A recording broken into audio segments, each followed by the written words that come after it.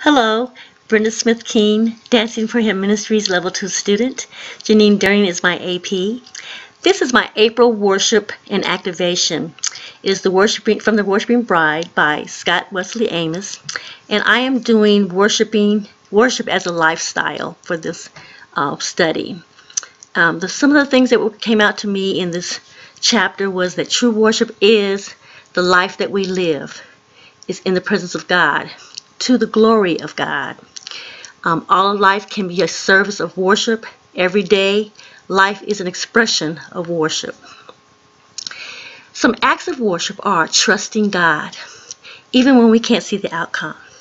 The perseverance of our faith, knowing that God is still in control, that He is on the throne, and He has our back. A fruitful life.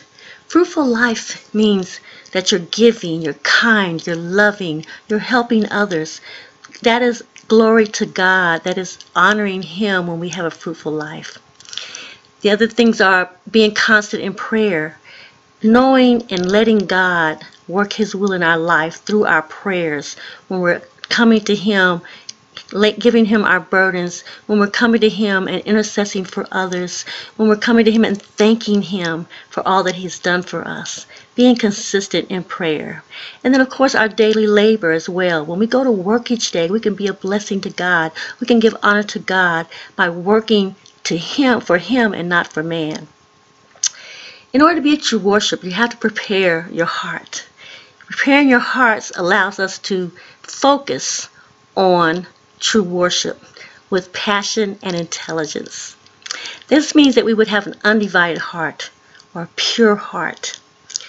So in Psalm 139, 23 and 24, David prayed to God that He would remove anything that would keep him from being a true worshiper. And it's interesting because when I studied this chapter, I actually wanted to do something about the fruitful life. That was what my activation was. But the Holy Spirit spoke to me and wanted me to do my activation on this scripture. So I am going to do the activation on this scripture, and that will close my study out for this month, for the April study.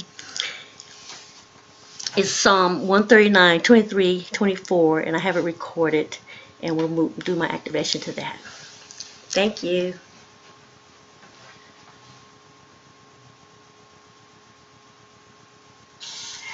Search me, O God, and know my heart.